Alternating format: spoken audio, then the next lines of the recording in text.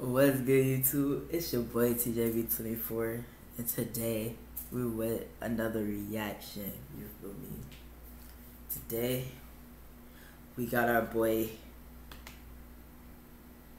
Bills, man.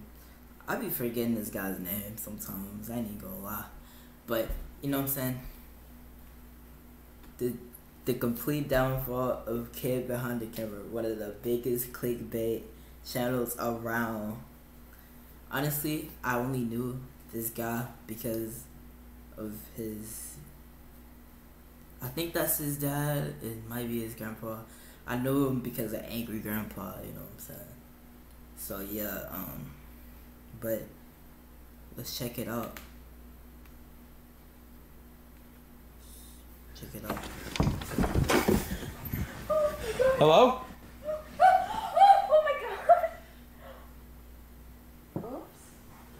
Hello? What?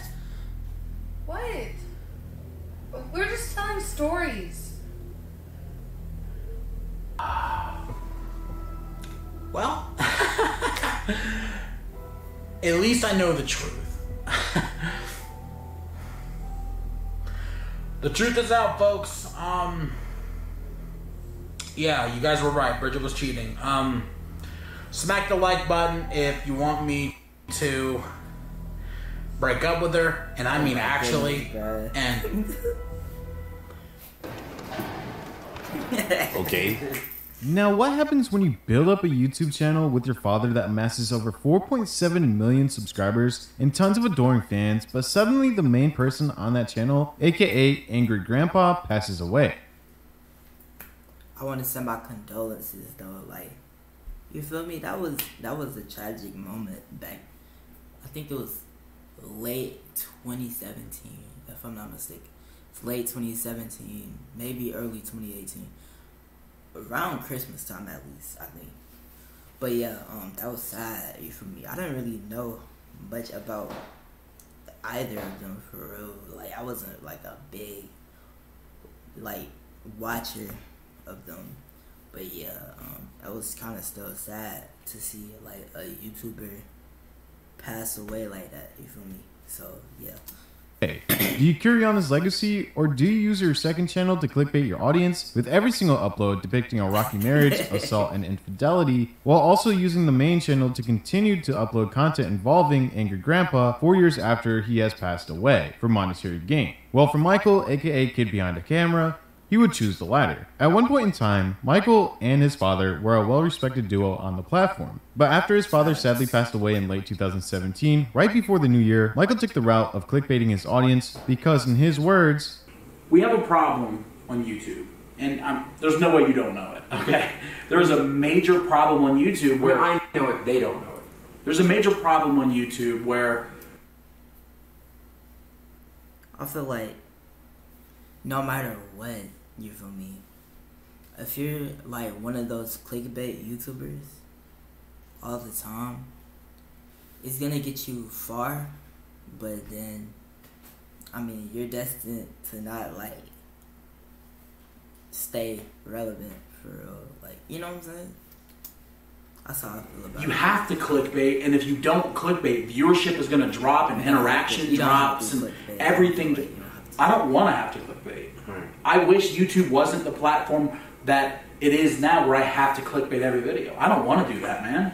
now this is fine if you do it once or twice on YouTube, but after so many times of outright lying to your audience and adoring fans, they start to turn against you. With Michael, almost every single video involves either a clickbait title or thumbnail or even both. Today, we'll look at the complete downfall of Michael Green, aka Kid Behind the Camera. That's pretty sad. Now, Michael would create his channel Kid Behind the Camera in July of 2011. At this point in time, the Angry Grandpa Show just made its 1-year anniversary on YouTube. Now, before the Angry Grandpa Show made its way onto the YouTube platform, Michael and Charles would upload their grainy videos onto 2 different websites, LiveLeak and Break.com. Their first video to YouTube would be a video titled The Angry Grandpa Response to YouTube. In the description, hold up. What? What is this?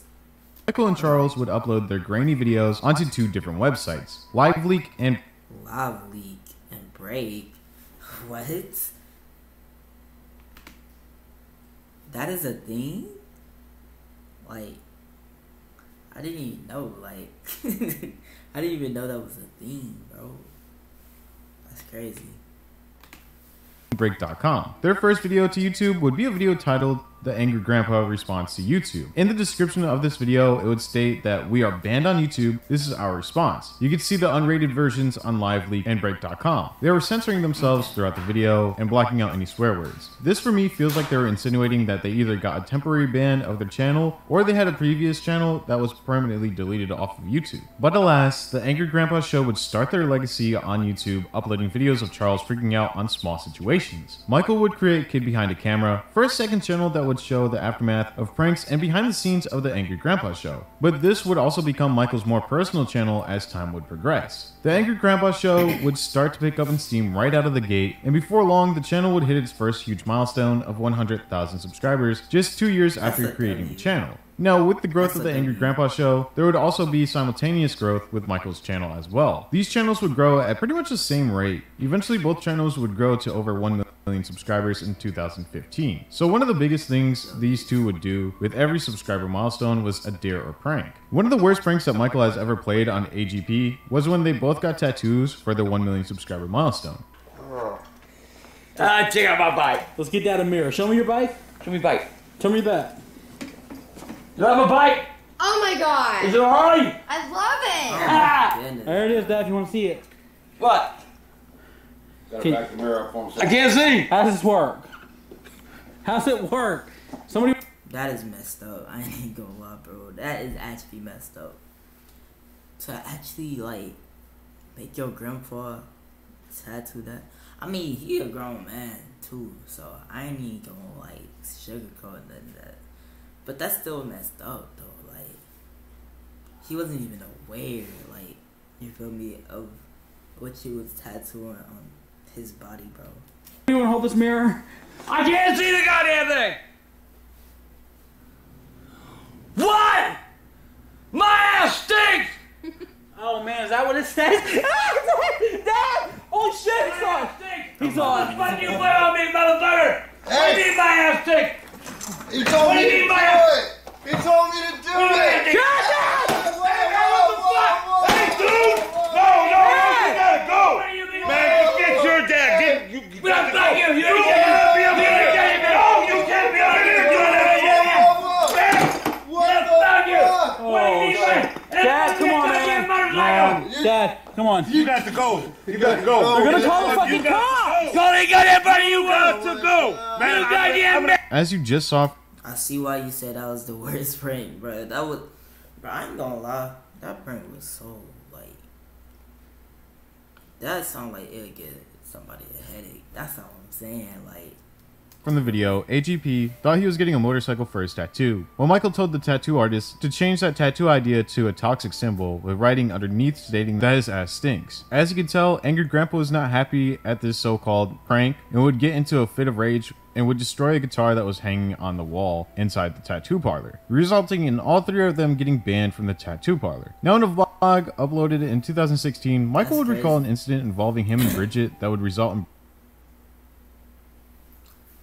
the advertising. Oh my goodness. I was thinking generation YouTube Premium, bro. Like, low key. Capital One shopping is amazing. If you're a gamer, YouTube Premium is the way, according to other YouTubers. that would result in Bridget getting arrested. In the summer of 2013, Bridget would end up being arrested. The story goes like this. Michael was trying to record music late at night to the early morning of June 12th. As he was recording, he would become frustrated because he was repeatedly messing up his song. So what happens next? Well, Michael would scream because of how angry he got and would wake up his sleeping girlfriend Bridget. Bridget would become extremely angry because she was woken up out of her sleep, and the two would begin to argue. Eventually, Michael would leave the apartment for a short amount of time, but Bridget would follow him, still screaming at him. Michael would return, and the two would hear a knock on the front door. Thinking it was just the neighbors telling them to be quiet, Michael and Bridget would ignore the first set of knocks. But after the person behind the door explained that they were the police, they would eventually answer the door. Now, during this whole ordeal, Michael's dog would get scared and scratch Michael on his neck. These scratches were visible to the officers, and with Bridget still being in a bad mood and arguing, now with the officers, they would put handcuffs on her and take her away.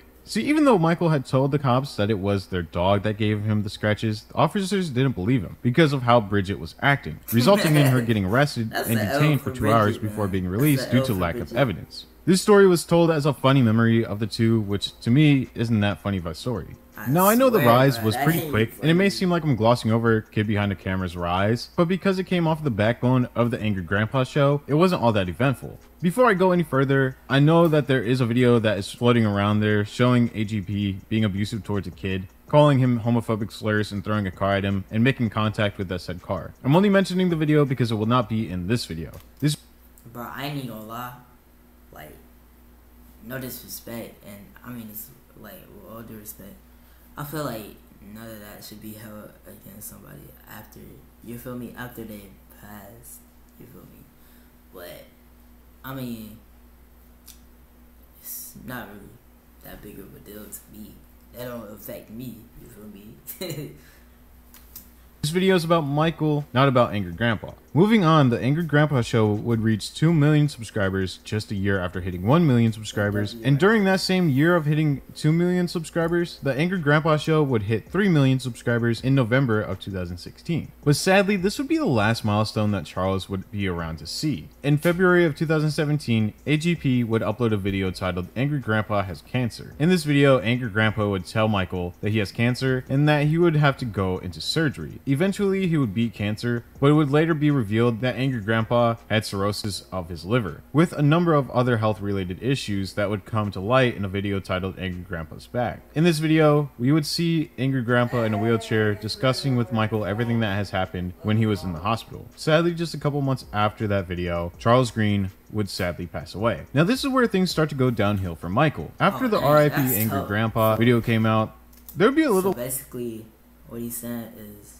that after Angry Grandpa passed, you feel me, Kid Behind the Camera basically started going down the wrong, like, he started like falling off, I guess you could say. I mean, I don't know. I haven't a link really in the watched, description box. That link sent you Kid to a Behind the page Camera. for merch right after Angry Grandpa died. Here's his explanation to why that link and merch was released not even a couple days or a week after AGP had passed away. 48 hours after he dies, you have a t-shirt that says, "Rest in peace, Grandpa." Is that a real thing? Is that a real t-shirt you had? Yeah, it's a real... That's not me. I don't design the t-shirts. That was Broadband TV. Now here's my issue. I know that he allegedly was under contract with Broadband TV, so he says in that clip that I showed, but I think via request, they could have waited to create the merch. And he never had to promote the merch in his description. It's literally the second sentence before read more. I'm not saying that Michael was lying, but I do, for one, think that there were ways that Michael could have stopped the production of the merch. And for him to put all the blame on Broadband TV, it shouldn't have been all the blame on them as well, because there's a way that he could just not have promoted the merch. I know you were under contract, but Angry Grandpa had just passed away, so I'm pretty sure they would have worked it in there saying that you didn't need to promote the merch. At least not that soon. But now there was an even bigger problem. Angry Grandpa was the bread and butter to the Angry Grandpa show. So without him, the main channel had very little direction. Or so we thought. Michael would upload a video to the main channel talking about the direction of the channel and how he had tons of unreleased videos that he could upload and how Angry Grandpa wanted his channel to continue. I feel like that's like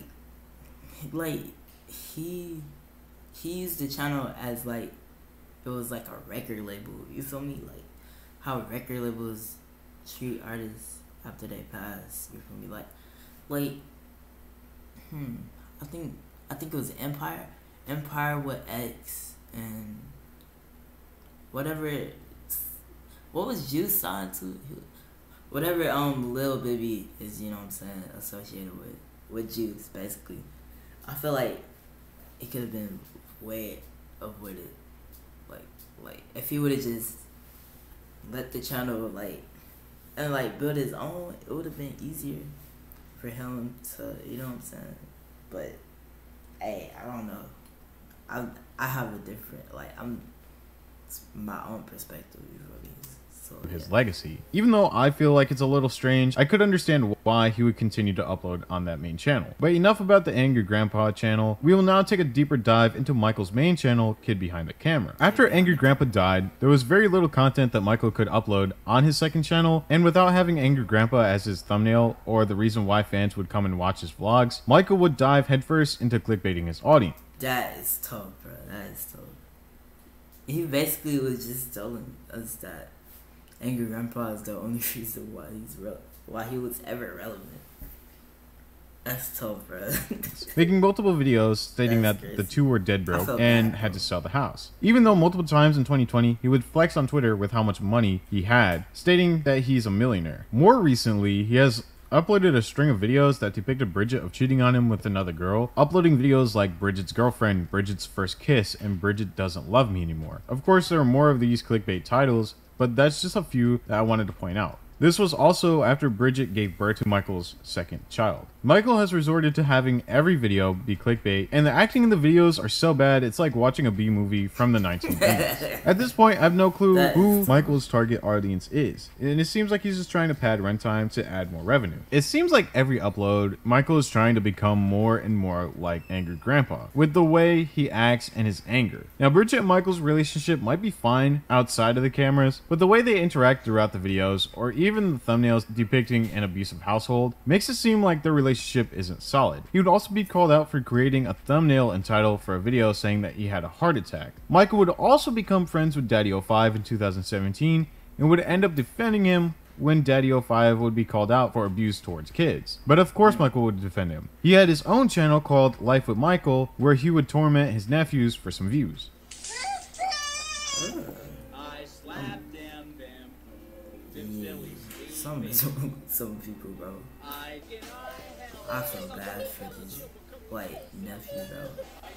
No, I know this is usually the point where I'll say something nice like that. I understand where Michael is coming from because I lost my father a long time ago as well. But because this video is criticizing him, he probably won't make it this far to the video. And that's okay. But I do think he needs to change the direction. Also, by the way, have y'all seen the donation button on the Angry Grandpa Show YouTube channel? Just pointing it out there. But anyways, this has been the complete downfall of Michael, aka Kid Behind the Camera. I don't know what happens next for his channel, but if he continues to clickbait his audience, then they will eventually all leave. We have covered people in the GTA 5 community on this channel that clickbaited with every upload, and now they barely have a platform or have been run off of YouTube. Anyways, thank you so much for watching. If you enjoyed the video, make sure to leave a like and subscribe. Thanks again for watching, and I will see you guys in the next video. Hey, that's a L. That's a L for Mr. Kid Behind the Camera. I ain't even gonna lie, like that's a L for him. I didn't go fret, bro. The biggest L that he ever took. So yeah. What do I want to say? I personally have nothing against Kid Behind the Camera. He always, I was never really, the biggest fan of none of them, for real. I just knew who they were. And I just thought it'd be interesting to see this video specifically. Go ahead and watch the rest of it, though. You know what I'm saying? I get my boy, watch town, you know what I'm saying? You feel me? Gotta be a W. Gotta be a W.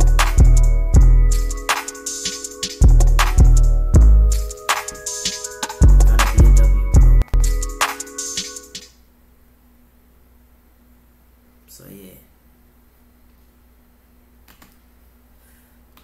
Yeah. Hope y'all boys enjoyed the video, you feel me? Like, subscribe, comment, do all that extra stuff. And your boy is out.